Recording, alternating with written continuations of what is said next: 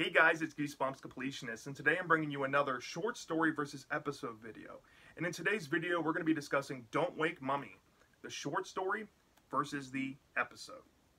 Now off the bat, I want to let you know, I don't really rate the short stories in my reviews for Tales to give you goosebumps.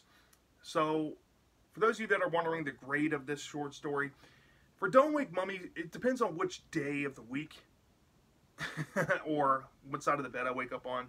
I really lean a 4.5 to a 5. And I mentioned this in the Haunted House game review, and I think Awesome Ants as well, that these are kind of weird to rate and grade because I only do 0.5 increments generally. And where I settle with this as of today, I think it's a really fun one, very well done, very atmospheric. Honestly, I'd give it a 5 out of 5. Really, really would. And it kind of mirrors that to the Haunted House game video I did, where the episode I gave a 4.7 out of 5. And the episode I do rate on a normal basis. So it might sound kind of far apart, like a 5 and a 4.7, but they're a lot closer when we're dealing with the short stories because, like I said, I only do 0.5 increments with the short stories, and there's a lot of additional things that can make it more closer or actually equal in some regards. And for Don't Wake Mummy, either way you go, I have a blast with both. Honestly, if you have not read Don't Wake Mummy, go read the short story and then go watch the episode. This is a very short and sweet story either way you go. Has a historical context, has that Universal Monsters love, has that Goosebumps cheese. I think the episode might have a little bit more, but we'll get into that in a little bit. And and yeah, so yeah, off the bat, highly recommend this one. So yeah, in the short story / book versus episode videos, we like to run down the basics. We like to run down characters first. So characters are like the main characters, side characters, and the villains. We're going to go over which ones I think are better. Then we're going to look at the overall atmosphere. Which one has a better atmosphere? And sometimes atmosphere can blend into two other things we sometimes discuss. Aesthetics are sometimes things we discuss. We're not going to discuss aesthetics in this video, but I will discuss tone. Because tone and atmosphere and aesthetics kind of all blend together, but I like to distinguish them because I do think that both of these have a little bit of a different tone that it was going for. So I will bring up tone in this video. Then we like to run over the overall plot, which plot I view superior, the climax, which climax I find to be better, and then we have the ending, which ending I think is better.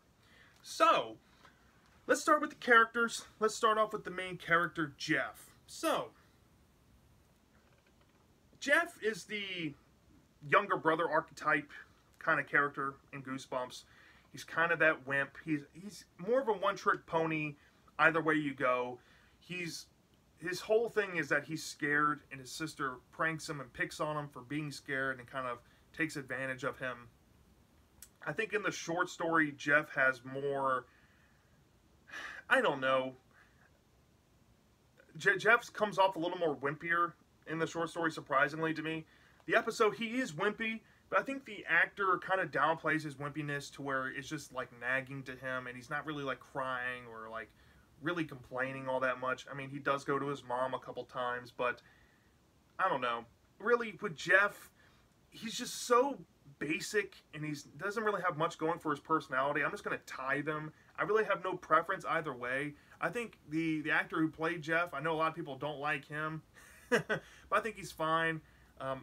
Jeff's just a fine character for this type of story. And really, he's my big negative with the whole story altogether. For the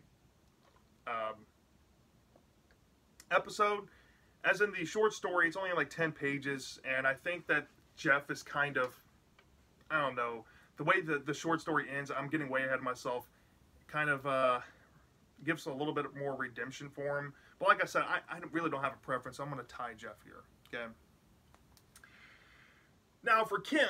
Kim is that bully older sister.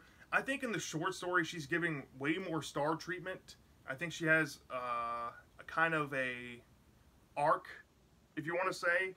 And now what I mean by arc is that she is the bully, and it's one of those that, does the bully get punished maybe yes or no type of story. So she's a lot more involved, I would say, in the overall scheme of the story in the short story versus the episode. The episode, she's played by AJ Cook, who's a phenomenal actress. She serves the purpose well. I think she comes off slightly more mean in the episode, but really, she's not even that mean compared to other characters I've seen in Goosebumps. I really don't view her as a negative. If people do, that's fine. I totally understand. But, yeah, Kim's alright in the episode. She could be worse, way worse, so she gets a pass for me, even though she's kind of a jerk.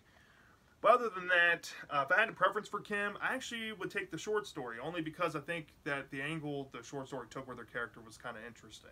So, yeah. Kim's friend, I don't even remember if she's in the short story. I want to say she is. I don't think she is, though. She has a friend in the episode. So to play it safe, I'm going to give the edge to the episode only because I don't even remember her in the short story, and if she is, I'm sorry, she's kind of forgettable. At least in the episode, she has more star power there, so episode. Like I said, I don't even remember. So, yeah, Kim's friend. The mom character. She's kind of serves the same purpose, but I like her a little more in the episode, and here's why. I think the episode definitely gives her more of that star parent role. The actress who played her did a pretty well-performed job. She seemed to be more historically savvy, as in the book. It seemed like the father was the linchpin to all that knowledge. Even though she did know a little bit, I think. The episode, she's treated a little bit more serious, and I like that. So yeah, there you go.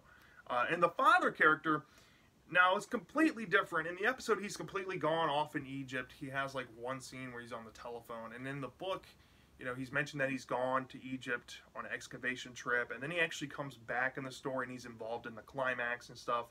So for the dad, I'll give the edge to the book here. Now for the mummy, the mummy villain, okay? The episode deals with it very differently, okay? So there both ways you go, there is a real mummy. But the short story, there's more of a fake out thing with the mummy the whole time until the very end. As in the episode, right around the climax, there's an actual mummy that's come to life and stuff. So it's very different, and I think the mummy's done very creepy in the episode. So for that, I'm going to give the edge to the mummy to the episode. And also, there's some really cool history tying it to like legit Egyptian pharaohs like Ramses and stuff. It's really fun, okay, with this character. So I'm going to give the edge to the episode. Now, the mummy cat is not in the short story, so obviously it's going to go to the episode. The mummy cat is an awesome character. Love him. So, yeah. So that's basically all the characters there. Now, the atmosphere. The atmosphere, either way you go, this is a small setting. It takes place in a house all in the same day, at least in the episode. The short story, it's still the same thing. I think the episode did a very good job capturing the atmosphere of the short story. And I don't want to get too ahead of myself with the tone and stuff, and kind of just deflate what I'm going to say about the tone here. But I think overall for the atmosphere, they're pretty much on par with each other, minus the tonal differences. So I'm going to deadlock the atmosphere. But going into the tone, there's two totally different tones. The book's tone is like this lighthearted prank type of tone where it's kind of scary. It involves the whole family, and the twist comes way after the fact, after there's a perspective change, and you're like, oh crap. So yeah, it's kind of some dark comedy going on there. As in the episode's tone, all I get out of the episode's tone is homaging and paying respect to those old black and white mummy movies. It's just very campy. It's way more campy because I think Rick Drew added a lot of campiness to the writing here, and William Fruit still was able to capture the campiness in a scary way. And both really have different tones that I quite enjoy, and I can't really make my mind up completely if I'm 100% on this. But I do lean one, so I am going to pick which tone I like more. I like the episode's tone a little more. I like that it's campy, but campy done right. I like that it knows what it is. I like, you know, it doesn't convolute anything with this campiness. It's still kind of funny. It has its like unintentional funny moments, and I don't know. It just, this speaks to me just a little more than the short story. And I'm not trying to take anything away from the tone of the short story. Both are really great, but I just slightly prefer the episode, and that's where I'm leaning. Now we're getting into the overall plot. Now the plot is slightly different. The short story goes into the plot where, of course, it starts off where you see Jeff getting picked on by his sister Kim, and of course the sarcophagus arrives with the mom at home, and the sarcophagus gets taken into the basement, and the mom tells the kids not to mess with it, and Kim kind of uses the sarcophagus to, you know, prank Jeff. He gets his idea to, you know, mess with him and do all these little jump scare things, and comes to the conclusion to dress up like a mummy and try to scare Jeff. And there's this big climax thing when the father comes home, and the father has an ominous warning about what this mummy potentially is, and it's dangerous. And of course, there's may or may not be an alive mummy that they trap down in the basement to keep down there because they don't know what else to do with it.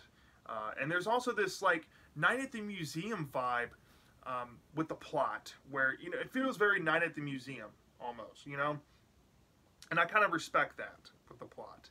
And honestly, with the I'm getting ahead of myself with the twist and the ending and the climax and stuff, but that twist really sends home this story for being just it was genuinely shocking. So the overall plot was really, really engaging. As in the episode, it starts off with like him talking about how his sister got humbled one day or something, and he goes, it's like telling a story in the past tense or something, where he gets pranked by his sister and her friend, and Jeff and Kim and the mom get the sarcophagus and they put it down in the basement. And then they watch these horror old like mummy movies, and they get this idea to go down into the basement and mess with the mummy and all this.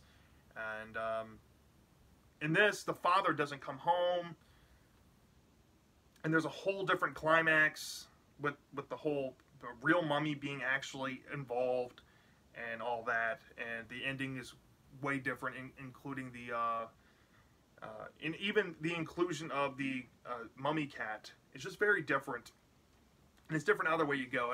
But if I had a preference for overall plot, I really don't. I like them both for their changes, and this is one of those things where I really appreciate that the episode tried to do something different than the short story, and I think they both succeed in both of what they do. So I'm going to tie them here for overall plot. I think they're both equally enjoyable, really do. And then we're getting to climax.